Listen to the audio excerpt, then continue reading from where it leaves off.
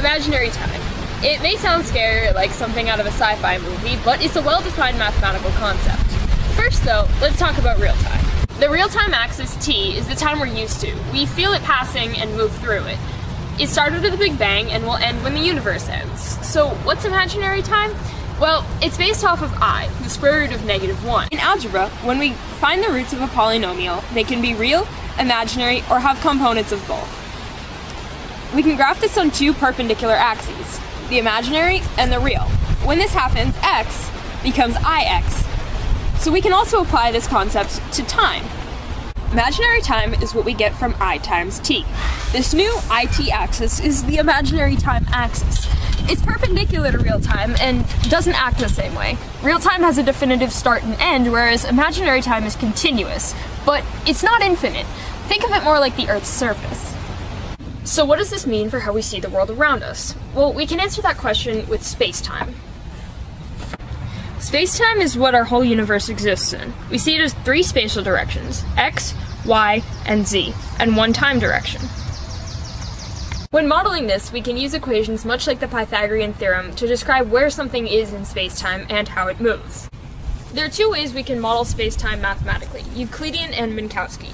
In Euclidean space-time, we have three spatial dimensions and one time dimension represented by tau. These are all positive, and because of this, space acts like a time dimension, much as we see in imaginary time. So it doesn't have constraints or start and end. Minkowski space-time is a little different. We still have our three positive spatial dimensions, but we have a negative time dimension. This allows for time to be real or imaginary, or both. So how are these compatible? For now, let's pretend we only have one space dimension to make this easier.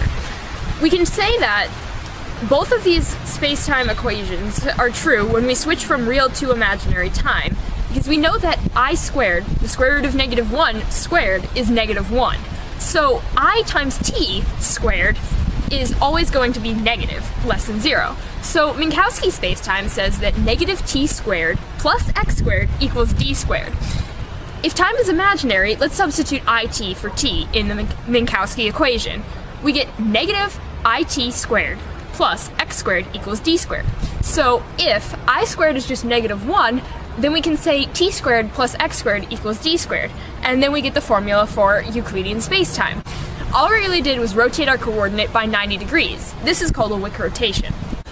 Imaginary time is a mathematical concept that, while we can't really see it in our everyday lives, it affects us, and it's a really interesting thing to understand and learn. Thank you for watching.